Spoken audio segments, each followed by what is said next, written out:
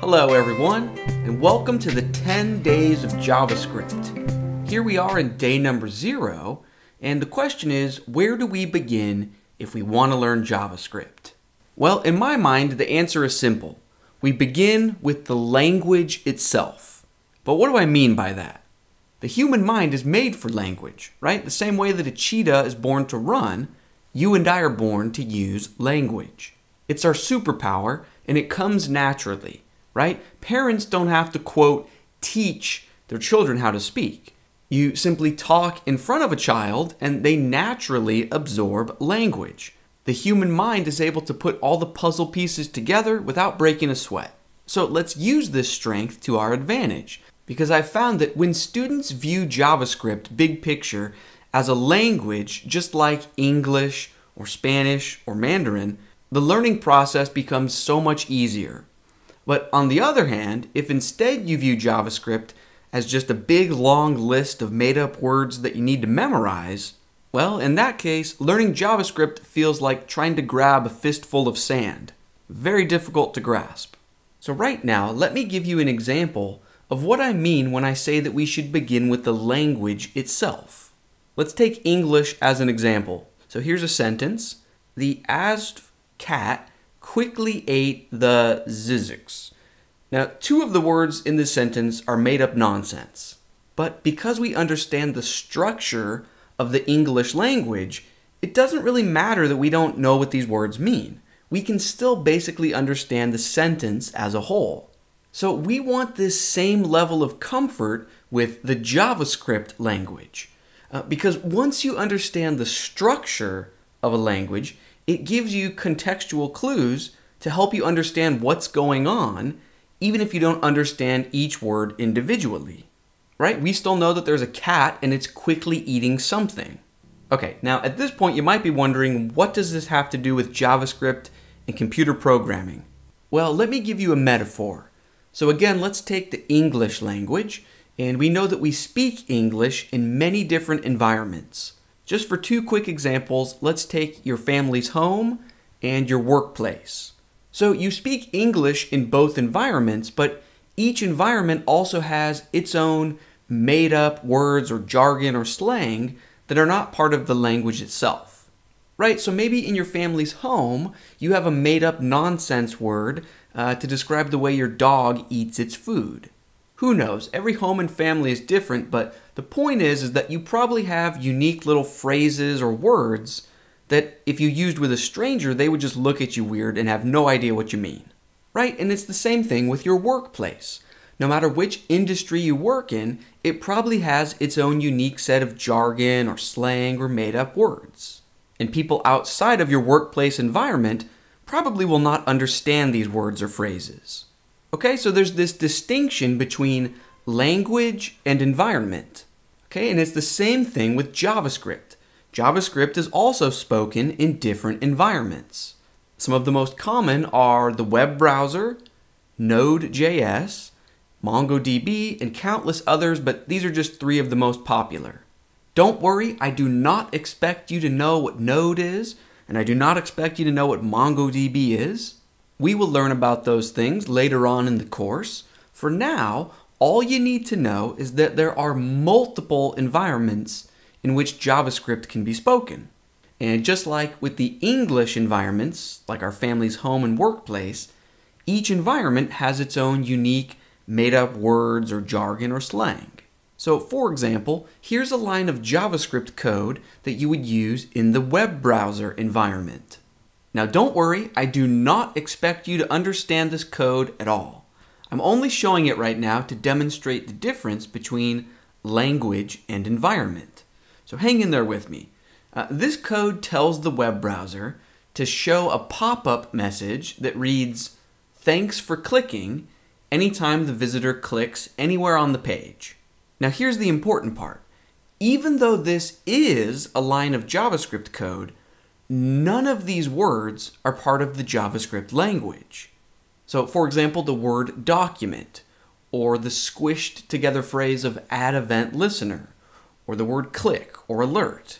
Yes, these are words in the English language, but they are not words in the JavaScript language. These words only have meaning within the context of the web browser environment. If you used any of these words in a different JavaScript environment, it would be like using one of your made-up family words with a stranger. Okay, but the question becomes, if these words are not in the JavaScript language, then what makes this line of code JavaScript? Well, it's the periods, the parentheses, the quotes, the commas, and the other symbols. These are the structure or skeleton or syntax of the language. They are the glue that holds the sentence together. And that is what we want to learn first.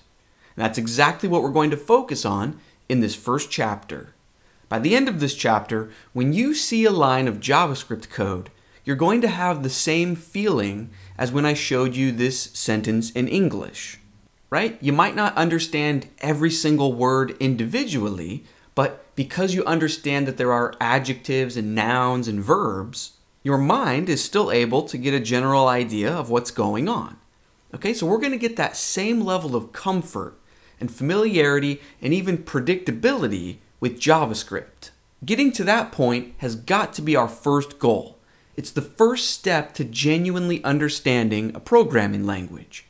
Now, if you've ever tried to learn JavaScript in the past, but got discouraged because it seemed too difficult or confusing, it's probably because the teacher took the opposite approach.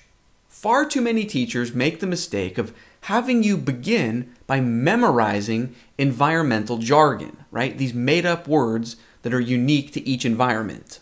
They start out by having you memorize these words and abilities before you even understand the glue that holds everything together, right? The language itself, the syntax, the structure.